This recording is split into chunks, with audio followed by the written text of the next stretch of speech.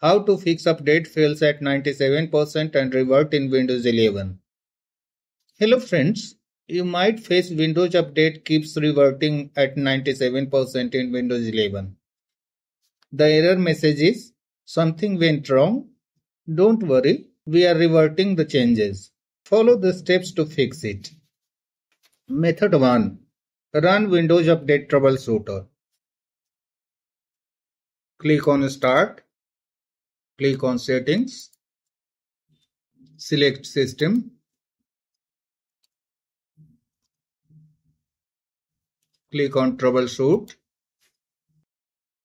Other troubleshooters. Find Windows Update and click on Run.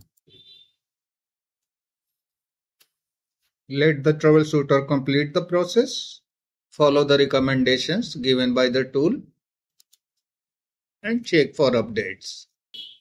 Click on Windows Update on Settings app and click on Check for updates.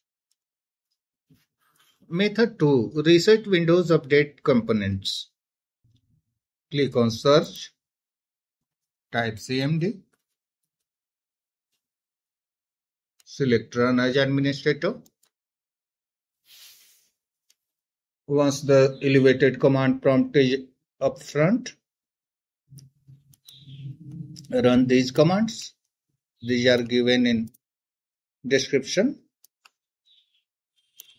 Copy the first line of command, paste and press enter. In the same way, copy the second line of command, paste. In the same way, run all these commands taken from description. Restart your computer in the end and check for updates. Method 3. Run SFC and DISM command line tools. Click on Search. Type CMD.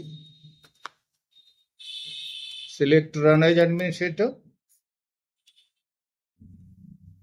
Type SFC space / scan now and press enter. Verification is 2% complete. This will reach 100% after the process is completed. Then run DISM commands. dism.exe space / online space / cleanup image